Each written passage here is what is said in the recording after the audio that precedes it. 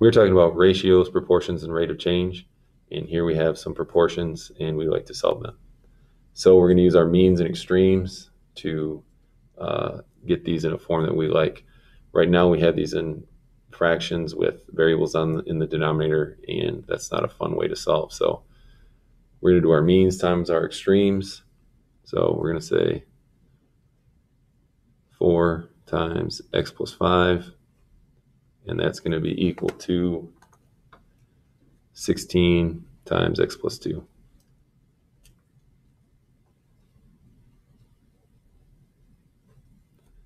So first thing is we got to distribute. So we're going to say 4 times x, 4 times 5. 4 times x is 4x, and 4 times 5 is 20. Then we can do the same thing. 16 times x is 16x, and 16 times 2 is 32. Then we can work on getting our like terms together. So I like working with positive numbers. So I'm going to subtract 20 from both sides of the equal sign. The 20s cancel over here, and we're left with 4x on the left. And on the right, we're left with 16x plus 12. Then we want to subtract 16x from both sides. And then we get negative 12x is equal to 12, because our negative 16 cancels. And then we're going to divide both sides by negative 12. And our 12s cancel. And 12 divided by negative 12 ends up being negative 1. So we get x is equal to negative 1. Then we can look at number 9. And it's the same thing. We're going to do our means, or excuse me, our extremes in this case, which we have 5 times 4. And we use parentheses to show multiplication. And that is going to be equal to the extremes, excuse me, the means, which is negative 12 times x plus 1. So on the left side, we get 20. 5 times 4 is 20.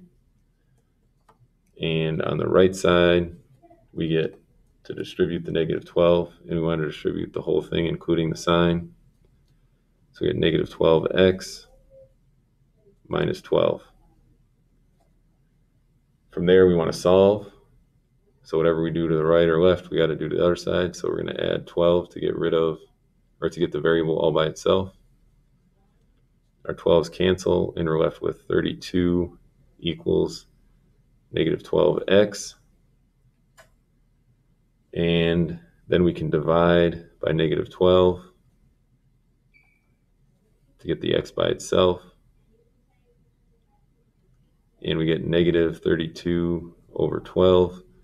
And we want to have it in the most reduced form possible. So we want to divide the numerator and the denominator by 4.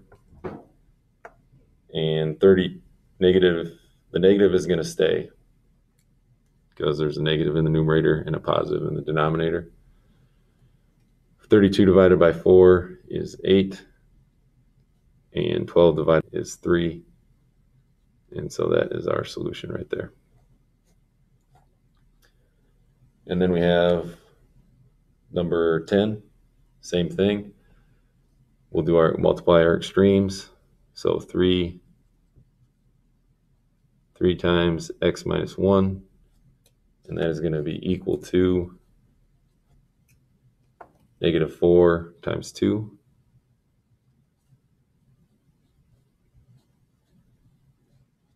And then what we get, we distribute the 3 to everything in the binomial there, and we get 3x minus 3.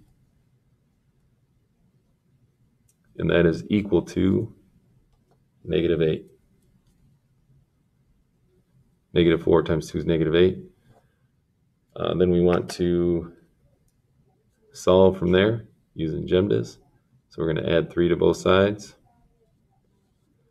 And then we get 3x is equal to -5. And then we can divide both sides by 3. And then we get x is equal to -5 over 3. And that is in simplest form.